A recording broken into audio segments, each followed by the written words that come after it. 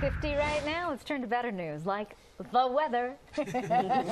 Always here to perk us A up. pretty day. Yeah, I think you'll really like the forecast today. It's going to be nice out there. Our weather has been so comfortable. September has really been good to us. As we take a live look now, as the sun gets ready to rise over San Jose, we see a little bit of light in the sky, and it's all clear. Heading into the next several days, though, we'll be warming up. Take a look at that 7-day forecast at the bottom of the screen. And as we take a look in San Francisco, skies are also mostly clear, with our temperature starting out in the lower 60s. It's 63 degrees now in Livermore and San Francisco at 61. Highs today up to 80 degrees in Los Gatos and Palo Alto, 78 degrees. Embarcadero will be at 69 degrees. A few clouds in San Francisco today, but I think most spots will be clearing out fairly quickly this morning. In Napa, a high of 80 degrees, Oakland 73, and San Ramon topping out at 76. We will have some 60s along the coastline and 70s and 80s inland, but we're getting ready for a change heading into the holiday weekend.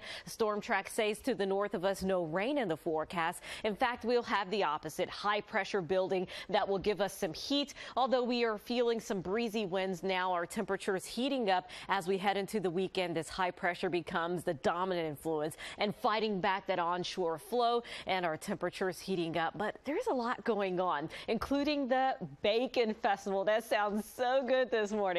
It will be in the mid-80s, though, and by 90 on Sunday.